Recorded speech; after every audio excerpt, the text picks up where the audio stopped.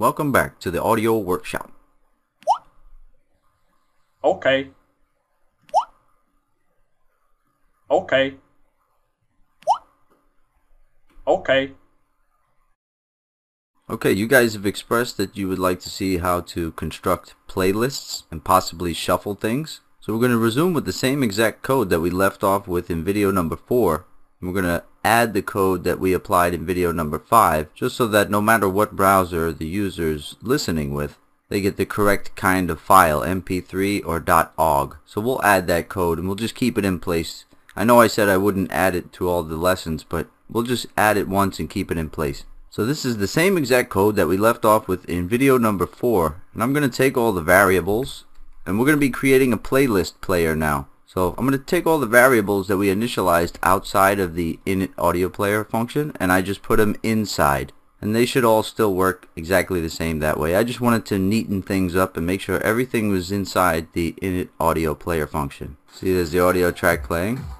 And remember, the code for all of the videos is underneath the videos at my site. So every time we release a video, there's also corresponding code directly underneath it. Now we're going to put the code that we applied in video number 5. That's to serve up .ogg file audio type files to people using Firefox and Opera, which was all discussed in video number 5. So now we have a variable of extension, agent, and we check the agent to see if it's Firefox or Opera. If it is, we change the extension to .ogg. Everybody else gets MP3. Then, like we did, we'll go down here and remove the extension and just put +ext to add the extension to the file name. Now what we're going to do is go down to where it says audio.loop and we're going to change that to false, because we are going to be switching tracks every time the audio is ended. Now right above the extension variable, I'm going to add another variable for directory, and that stands for the audio directory, whatever folder all of your audio files are in. So we can just copy that, and down here where it says audio source, we can remove the directory. See how we're putting audio /, we can remove audio /, and then just put dir plus, and then just test again to make sure it's all working. It's working just fine. Now directly under the directory folder, I'm going to add another variable called playlist. And this is going to be an array. So we put the square brackets, and then in between quotes we're going to add our array elements, which in this case are going to be songs from a playlist. So you see here the string Stoker, that's the name of the song that I've been playing the whole time. I'm going to take that, Control C, I'm going to make that the first element in the array. Now I also have some other songs in my audio folder, and I'm going to make them part of this playlist. One is named Skullfire, and the other one that I want to make part of my playlist is Scurvy Pirate. So in my audio folder I have skullfire.mp3, scurvypirate.mp3, skullfire.ogg, scurvypirate.ogg, and stoker.ogg, and all mp3 and ogg versions of those songs. Now those are part of your playlist, and you can put any amount of elements you want within this array separated by comma. Now since we're adding the string Stoker here, we're going to make it dynamic now by saying playlist bracket 0. We're going to target the first element in this array and just make that the default song that's going to play first. So we put playlist, and then in between square brackets we're going to put the 0 to target the first element in this array. So now test again to make sure. Everything's working fine for me. Now underneath the playlist variable, let's add one more variable called playlist index. And this just lets us keep track of the index position of what song is playing within the playlist. And by default it's going to be set to 0 because we're playing the first song in the playlist by default. Now the way we change tracks is that this playlist index variable will get incremented.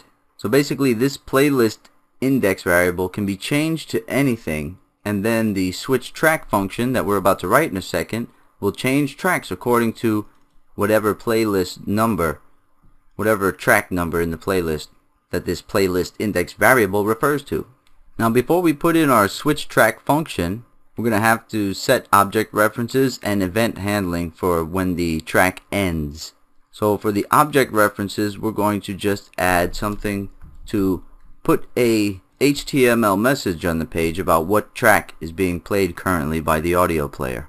And actually, instead of making that a var here, let's just take that and make it a var where we're making all the rest of our vars up top. And you can do that with all of these, and actually we should. Let's take this directory and make that part of the var list. Playlist, Control C, you can put that there, comma, playlist, extension, Control C, comma, extension, agent, you take that one as well, comma, agent, and that looks like all of them. So now we can remove these var identifiers there in front of them. There we go. Now we're targeting a playlist status element on the page, so we need that element down on the page. And I'll just make that in my HTML underneath my audio player div. I'm going to put an H2 element. Make it nice and big. And you can display this in any element that you want. Let's just give it an ID equal to playlist status. And now our program will write things into that HTML element. And I might set the object references above where we start our audio object. Yeah, that's what I'm going to do, because I'm going to have a line.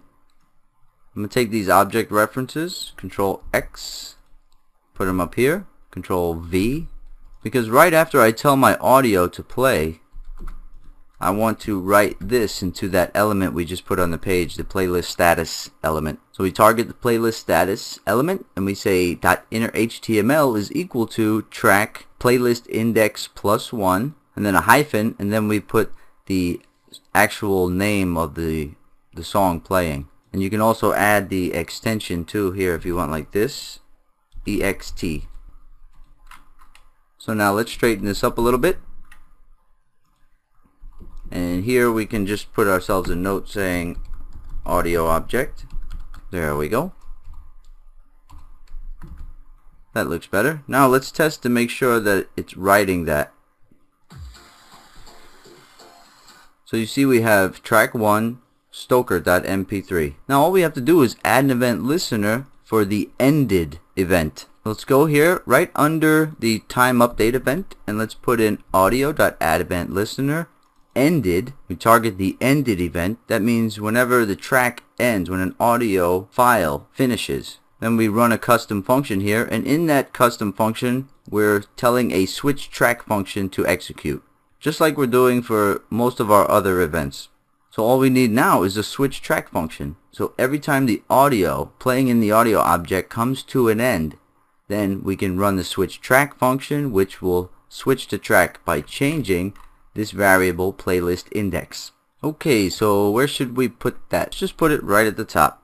So here's the new function that I just added, and I'll explain every single line of code within it. And just keep in mind that this function is told to execute on the ended event for the audio object, when the song comes to an end. So what we're doing inside of the switch track function is we're assigning the playlist index number new value according to what the value of it is. Now this first if condition is just checking to see if it's at the last song in the list. You see our list is Scurvy Pirate is the last song in our list. So if the current playing track is equal to the playlist.length -1, then we make the playlist index go back to 0. Basically, you start back over from the beginning. So when the song Scurvy Pirate ends, Stoker will begin again. That's what that little if condition does at first. Else, if that's not the case, if it's not the last song in the playlist, then you're going to just make the playlist index increment by 1. So for instance, if you're playing Stoker and then it gets to the end of Stoker, you want Skullfire to begin. When it gets to the end of Skullfire, you want Scurvy Pirate to begin. That's why we're incrementing by 1 this playlist index number. Then, just like we did before, to show in the inner HTML of our playlist status, we're going to show the current track that's playing, what number it is in the playlist, and the name of it. So this shows the name, and this shows what number it is in the playlist. Then after that, you reassign the audio object's source file, the audio that it's supposed to be playing. And you make that equal to your directory plus your playlist plus, actually we have to put the extension on there just like we did up here. So let's copy that and pop it on right there. So now we have our extension, we have our directory, the file that's supposed to play, and the extension all ready to go. And then we just say audio.play, and that makes the new song play, the next song in the playlist play. Actually, since my page is so dark, I'm going to go down here and give this thing some style. Just make the color of the text white text. And now we test our newly programmed playlist. So I'm going to just drag it to the end of this song. And when it gets to the end of this song, hopefully it changes to skullfire.mp3, which is the next song in the track, in the playlist. There we go. So we got track 2, Skullfire. And you can see in my rendering, I need to put the extension. Where was that? Right here. We need to add extension right there. Now test that. Gets to the end of the first song. There we go. Now when that one finishes playing through, the last song should play. Now Scurvy Pirate. What do you do with the scurvy? And that's the last song in my particular playlist. Now, when this one gets to the end,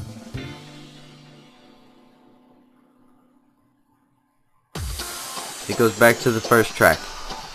So you see you have a successful working playlist that starts at the first song, goes all the way through the whole playlist, and then goes back to the first song. And you can see we're using a simple array. Now, the more you know about array programming in JavaScript, the better off you're going to be with doing a whole lot of different things regarding your playlist. Shuffling it. For instance, I did a tutorial. You can search YouTube for Fisher-Yates shuffle algorithm. And I applied the Fisher-Yates shuffle algorithm to JavaScript because JavaScript doesn't come equipped with a built-in shuffle method for arrays. You have to actually write it. So in that tutorial I showed how to make a Fisher-Yates style shuffle method that we used prototype to attach to all array elements in our program. Actually, I might even just add it to the next video. We'll show a video of how to shuffle the array and do different things like you might want forward and back buttons. Like you can have little arrows just going forward and back. That way people can click to go through all the different songs in a playlist. You can create a shuffle button that when pressed will shuffle the whole playlist, and any other things that are possible with arrays.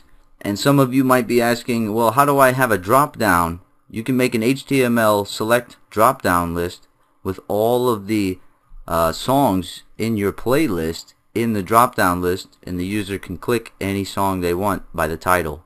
And just like you guys requested to see how to build a playlist, you can request more and detail more things that you might like to see, because there's definitely more that we need to demonstrate about playlists, especially shuffling it. So I'll probably take my Fisher-Yates shuffle algorithm method that we wrote and apply it to this audio programming in one of the next upcoming videos for the audio workshop. And there's ways to externalize this playlist array. You can actually have a .json file that is like a playlist database.